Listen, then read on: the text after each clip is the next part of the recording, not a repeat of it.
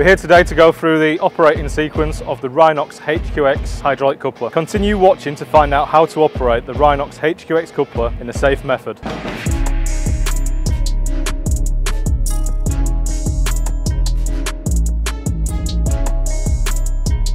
So before changing attachments, the first thing to do is check the working area around the excavator. This is known as the danger zone. Check that it's clear from any personnel. We will sound the horn.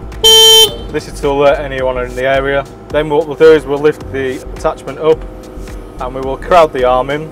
We'll then engage the rocker switch and we get an intermittent buzzing sound, and we'll crowd the attachment fully in, and this will activate the pressure switch, which will allow us to remove the attachment. We'll then safely place the attachment down on the ground and we will slew over to the attachment to be picked up. We'll crowd around so the weight of the attachment's in the front hook, and then we'll deactivate the rocker switch. We'll continue to crowd in. This will energise the latch, and then we'll conduct a bucket test to make sure the attachment is secure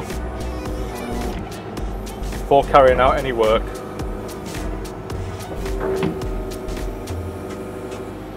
For more information on servicing and maintenance of the Rhinox HQX coupler, check out the video here. If you've got any further questions or queries, don't hesitate to give us a call.